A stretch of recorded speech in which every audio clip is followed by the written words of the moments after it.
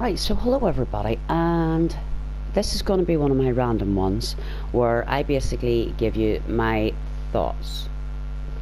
And our topic today is Fallout New Vegas. Now, Fallout New Vegas came out on the Xbox One not all that long ago. I am massively jealous of you all. I actually have a PlayStation 3 here, but unfortunately I do not have everything I need in order to get my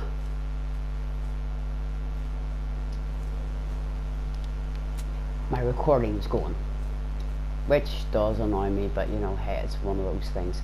So what we're going to take a look at is the history behind New Vegas.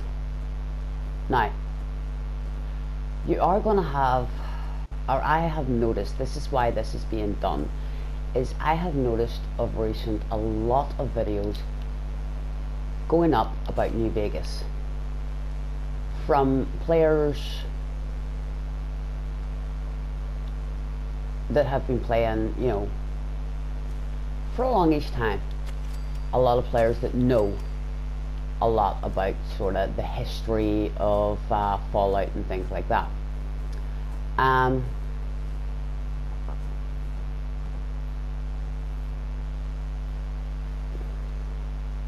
Excuse me 1 second, people. But for me, well, what I'm going to do is I'm going to give you the information I know about New Vegas. I'm not going to tell you who you should or who you shouldn't pick. I'm not going to tell you who's good and who's evil. I'm going to take a logical look at these two separate, the main two separate protagonist groups. Now, I'm not saying that they're the only ones you can go for. By all, you know, there are 4 different endings, and that's my other little one that I'm going to be putting up after this one.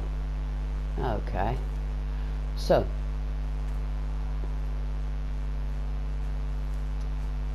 in the Fallout world and universe, there has never been a vault as important to shaping the Fallout world as Vault 15 was. Vault 15, like every other vault, harboured the survivors of the Great War. And when the doors of this vault opened up, the survivors span their way out onto the Commonwealth. From these survivors came 3 different groups. But from 2 of those 3 different groups became 2 of the biggest, most powerful armies to trail across the West and to fight it out over a piece of land. And yes, I am talking about the Legion and the NCR. And they both started in Vault 15. The NCR, as you know, was basically, Tandy was the president for 50 years. The followers of the Apocalypse also came from that vault. A very, how do I describe the followers? Idealistic, I think, is the best way to describe the followers. Highly idealistic. They believed that everyone had the right to free education, to free healthcare, to free everything.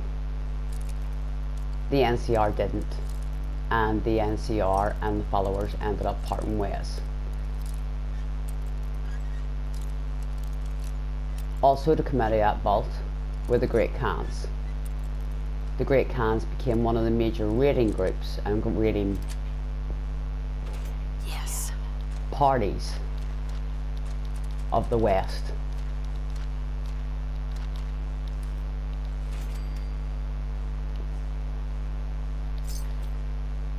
Now,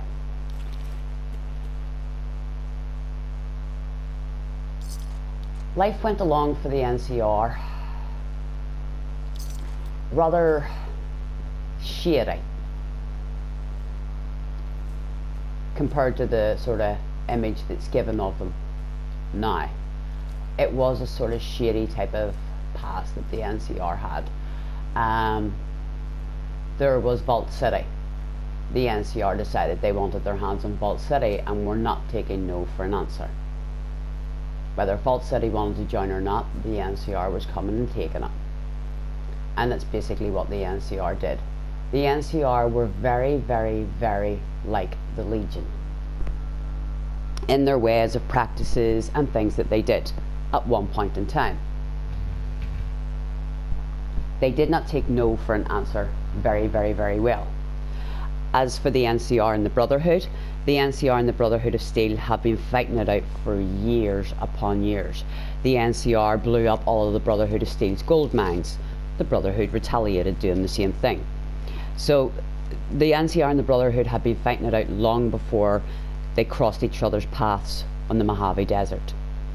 So that there's a lot of old blood there. Then when the downfall of the Enclave came, it is known that many Enclave hid within the ranks of the NCR. After the fallout and the downfall of the rig and everything else, many of them hid within the NCR. The NCR's past is not, and the NCR are not what they were made of. They're not the people you come across in New Vegas. Okay, that's sort of the best way to put it. I'm not going to go with moral, this is right, this is wrong, okay? I'm going to say to you, make a logical decision. But I'm also going to tell you, have fun. You know, make a logical decision before you go throwing your weight behind one of these groups. The NCR go on about everything that the Legion does, the Legion's use of slaves. The NCR use the powder gangers, as they become known, for slave labour. Oh, but that's okay, they're prisoners. No, it's not. That is actually a breaking of human rights as well. People seem to forget that little one too. The NCR hide a lot of what their men and women get up to. Let's not forget what happened at Bitter Springs, the mass slaughter at Bitter Springs. But the NCR actually, it's Cassandra Moore, when you actually speak to her, if you do the peace deal with the NCR, Cassandra Moore basically demands the slaughter of the Great Khans. She demands the slaughter of the Brotherhood of Steel. The woman is hardline, pure hardline NCR. If you talk the Khans into running, if you want to do the friendly ending, and you want to talk the Khans into running, whenever the Battle of Hoover Dam is going on, she will not take it too well. She really does not take it too well. If you get the peace deal between the Brotherhood, she really does. Seriously, I thought the woman was going to throw a hissy fit. Yes, I have done the friendly ending. I have never done hardline NCR. It's just something I haven't got round to. It's not really something I have any plans on doing. But the woman did literally, she took a mass hissy fit with me, all because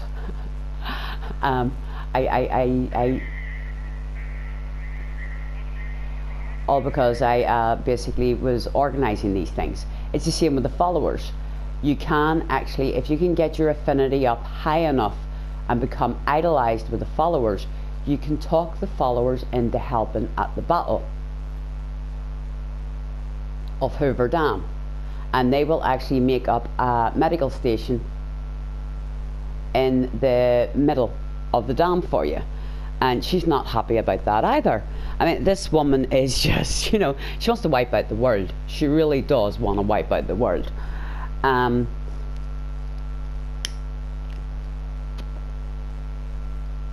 But they are a viable option for you, just as long as you are okay with how badly they are going to tax everybody.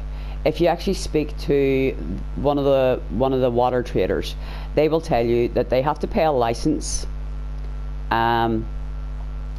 for water. They then have to pay taxes and a license in order to sell the water. They then have to pay taxes on top of the water that they have sold. The people are taxed to the extreme. The NCR is on its knees. If you speak to the girl at the 188 Trading Post, she will tell you they don't have the money to arm their own people. They don't have the money to actually give them uniforms. The NCR is on its knees down whenever the whole of the New Vegas thing is going on. So, on the other side that came out of that vault, as I said, you had the followers of the apocalypse. The followers of the apocalypse, in their own little way, have, you know, a nice idea.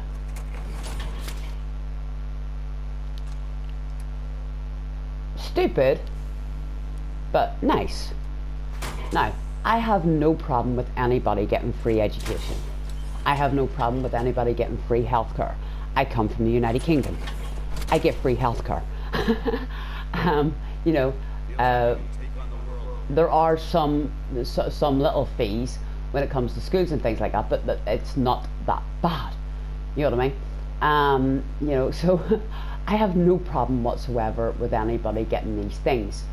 Where I do have a problem was the NCO, or the followers' random, bizarre idea that it was okay for everybody and anybody under the sun to have technology and to run riot with it. There I had a problem, because I would be very, I would have to admit, I would be quite like Kaiser at times. I don't agree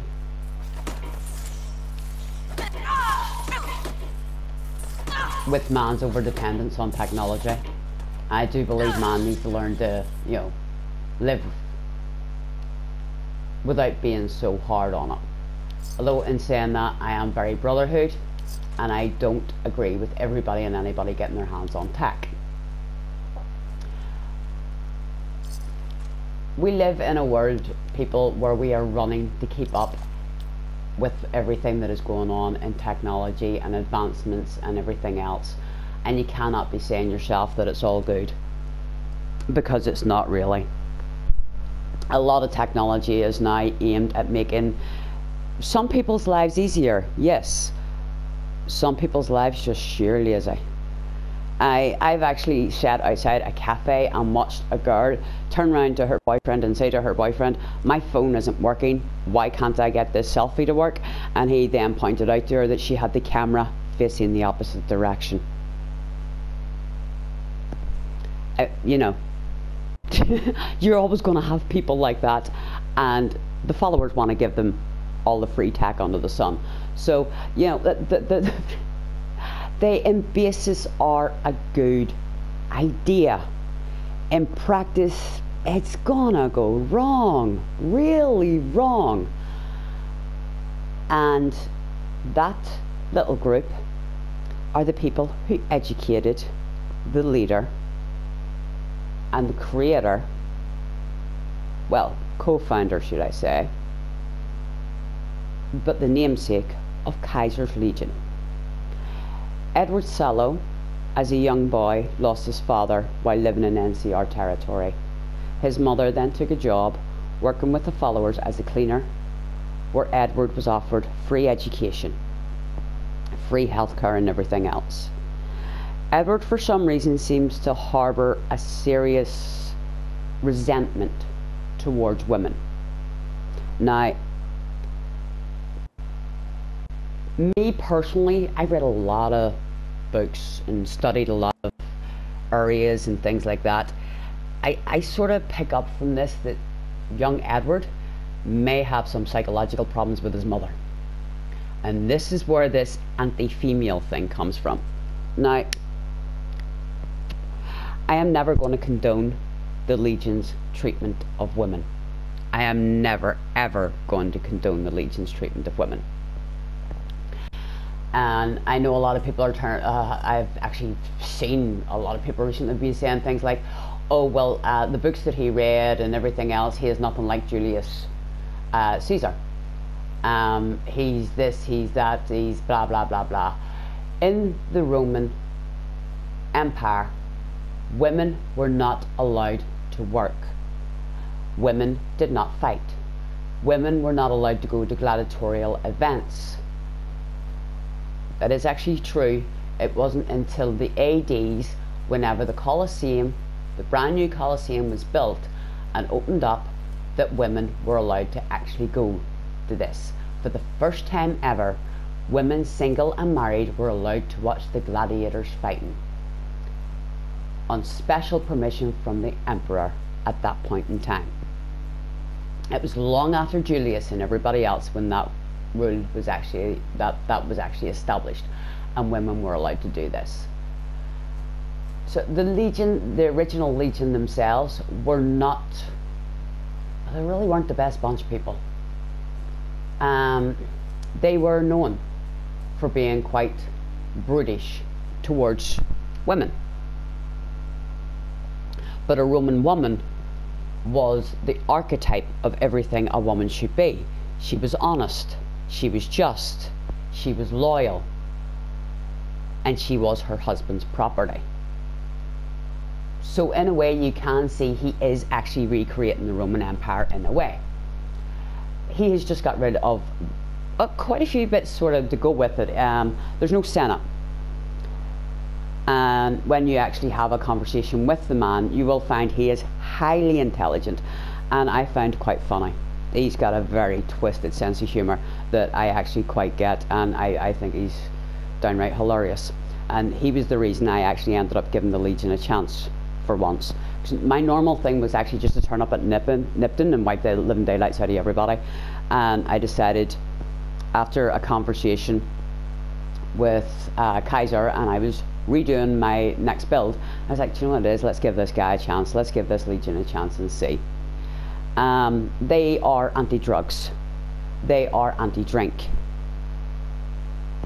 they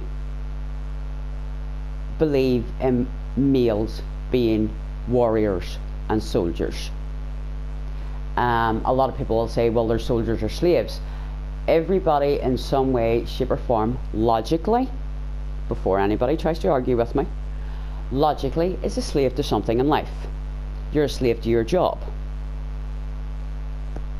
You know, you're a slave to that cup of coffee you have in the morning because you don't feel right without it.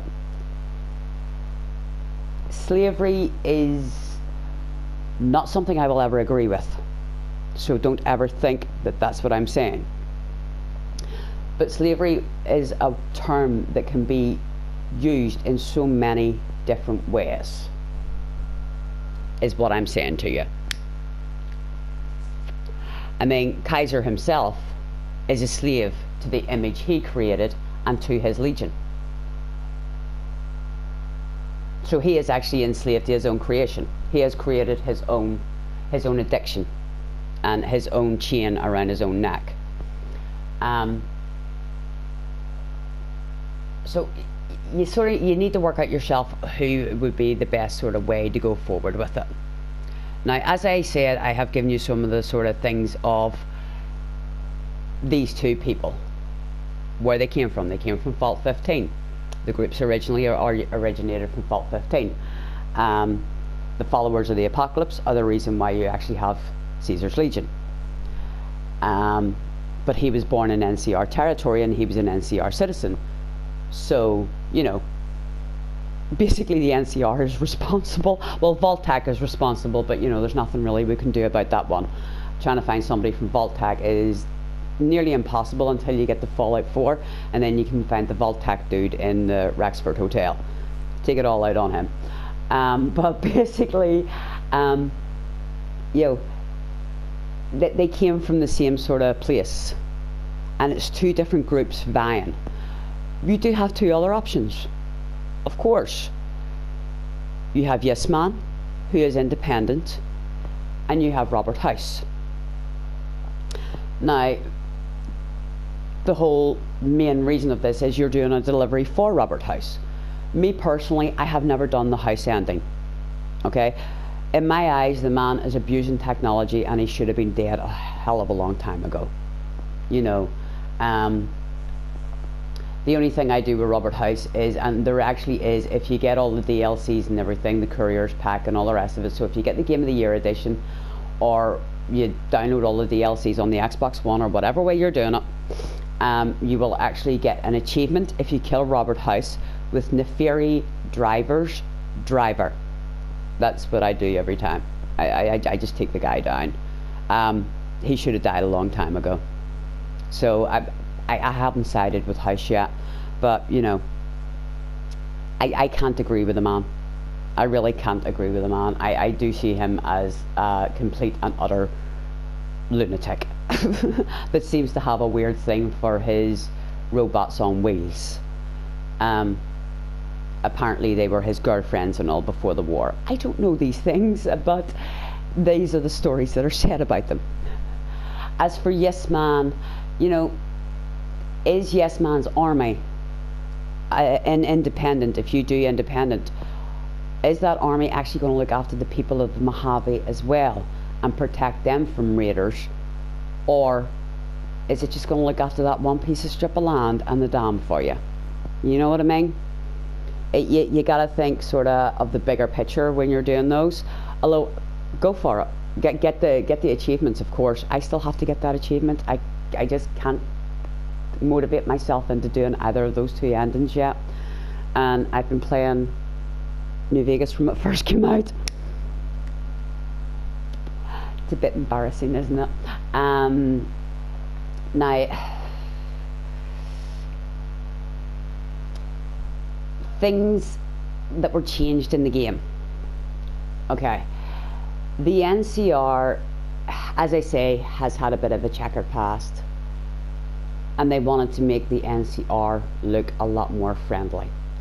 So in order to do so, they created the ultimate enemy for the NCR to go up against, which was Kaiser's Legion. Now, you were supposed to have 3 more companions in this game, and there were supposed to be other options if you did the Legion side. One of your companions was supposed to be Victor for doing the house ending. One of your companions was supposed to be Benny for doing the independent ending, and your other companion was supposed to be Wolpus Incota, the silvered fox, or should I say the silver-tongued fox of the Legion. All 3 of them were removed by the game makers. Why? I have no idea. I can guess. Me personally, I think they were trying to push you in the direction of the NCR. You only have one companion who will be Legion friendly-ish, and that is Raul. He is a ghoul, and he will tell you that he used to live in Arizona and what the place was like before the Legion came in, and he basically tells you that once the Legion came in and took control of everything, life got a lot better. I mean, he basically, he's the only Legion friendly person that you're going to find. Veronica, well, she's Brotherhood, but she'll lean towards the NCR quicker. She'll tell you the horror stories that she's heard about the Legion, but she will then turn around and say to you, well, the Legion males prefer each other more than they actually prefer females. So, and as for Boone, Boone is hardline NCR. So they basically went quite out of their way to make things more pro NCR, to push it in the direction of doing the NCR ending. The Caesar Legion, you were supposed to be able to ally the Brotherhood with them, but that ending was removed as well. So it's a bit as if the makers went out of their way to make the NCR into the ultimate good guys that they never were. So they went out of their way to sort of create the ultimate bad guy. That's my take on it. you know, that's the way I'm sort of seeing it.